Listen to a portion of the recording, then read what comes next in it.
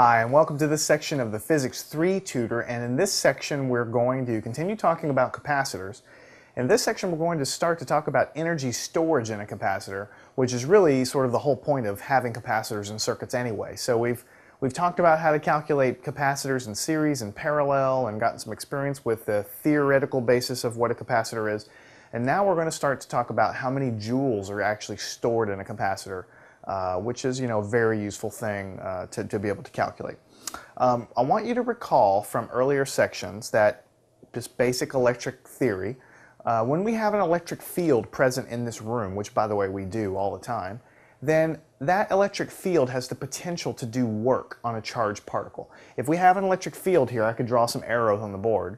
For instance, if we put a proton or an electron just sitting out there in free space and we let go of it, then that electric field is going to begin to move and a Coulomb force is going to appear and push that electron or that proton along according to Newton's laws, F equals ma. But that force is going to pop up, and that force is going to be what we call the electrostatic force, and it just is because that electric field and that particle are in basically the same location. So when you boil it all down, that electric field has the potential to do work on that charged particle, just like this gravitational field has the potential to do work when I'm holding an apple up here. As soon as I let it go, it begins to move. So that gravitational field begins to convert that potential energy into kinetic energy. So if I'm holding a proton there, I have potential energy as well. If I let it go, it's going to begin to move. So the electric field, when it's present, it does sort of contain and sort of represent energy that's there. The potential to do work is potential energy. So the fact that the field is there at all means that there's potential energy there. Or if you want to shorten it, you could just say there's energy there because the electric field. So electric fields have energy.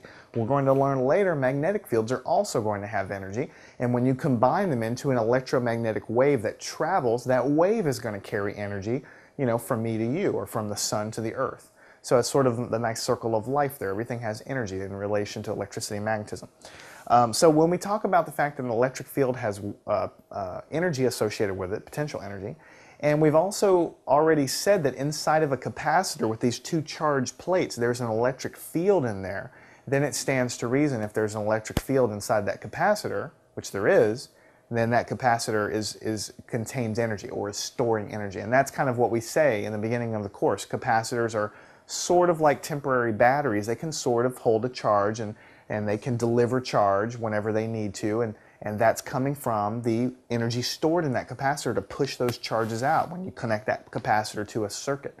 So that's sort of the general fluffy thought of why capacitors might contain energy. Now let's get into some of the math and figure out what it really is. Now let's draw a quick little picture just to remind you. You have a parallel plate capacitor. So here's one plate and here's the other plate. And over on this side, maybe you've got your positive charges. So this charge on this plate is positive Q. And then over here, maybe you have your negative charges because they always have to be equal and opposite. So this will be negative Q over here. That's just what we talked about in terms of a capacitor. So if that's the case, then what's the electric field going to look like in here? Well, it's going to go from positive to negative like this. So this is the electric field inside here. So I'm going to put like an E with a bar on top. That means it's a vector electric field there. So the electric field does exist between the plates. And we've already sort of talked with a little thought experiment. We know that if we put a charged particle in here, it's going to move. Therefore, this field must have potential energy.